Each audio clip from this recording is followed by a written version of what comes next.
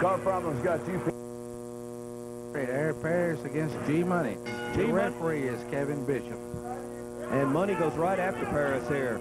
You know, G-Money's got his hand full. Air Paris is a favorite in this area and has been for several years. And G-Money knows this, and he's trying to make a name for himself, using him for a stepping stone, if at all possible. This would be a big plus for G-Money's career if he was to happen to win a defeat over Air Paris. Yeah, word would get around quite quick, I'm sure.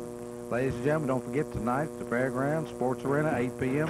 Have a big card lined up. Uh-oh, there we go with the clothesline. Oh, Paris didn't expect Paris that. is down.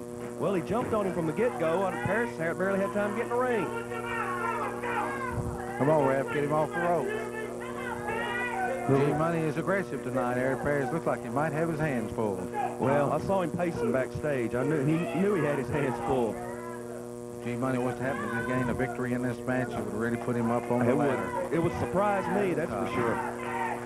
Oh, starting to fight back now. Here comes Paris.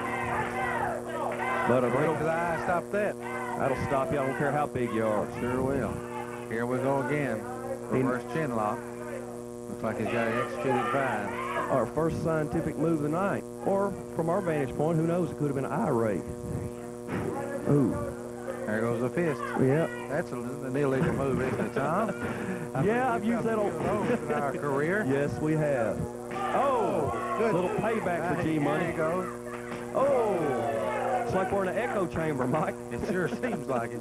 Here we go. Oh, nice suplex. Very well executed. There he goes for the cover. What? Oh. Didn't get it. Didn't hook that leg.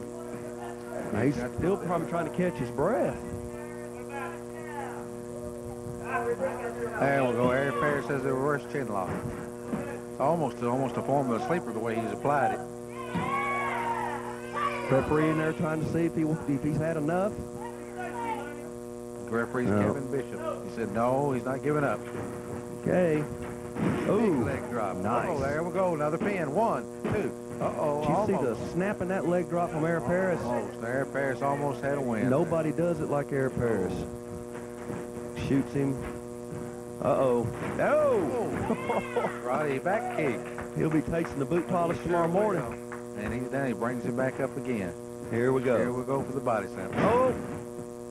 Oh, very well executed. This is his claim to fame. Here he goes. That top rope.